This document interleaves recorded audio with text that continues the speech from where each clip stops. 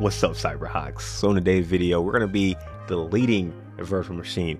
If you guys haven't seen my other video when creating a virtual machine, definitely check that one out. But to delete one of your virtual machines is easy. Go to portal.azure.com. Once you're there, go to the search bar and just type in virtual or VM, and then click on virtual machines. And then it should give you a list of all of your virtual machines. On this one, we're going to be deleting the YouTube virtual machine. So let's go ahead and click on that one.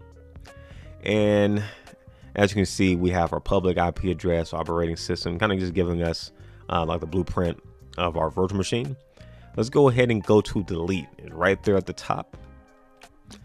And then once you click on that, you'll get this right here. This actually will permanently delete this virtual machine.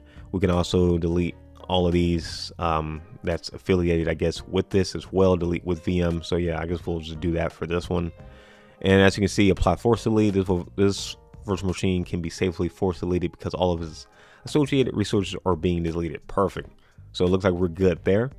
And yeah, we've read the XYZ on this. And then let's go ahead and hit the delete button. And as you guys can see, it's updating associated resources for YouTube VM. So this may take maybe 30 seconds to a minute, because again, this virtual machine had nothing on it. So it should be a whole lot quicker to delete if I'm not mistaken. So let me go back to virtual machines.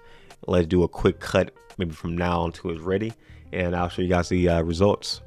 All right, so about 30 seconds or so. And as you guys can see, we do not see the YouTube virtual machine anymore. I just have my other three, and we don't have the other one. It's pretty quick, pretty simple to actually delete.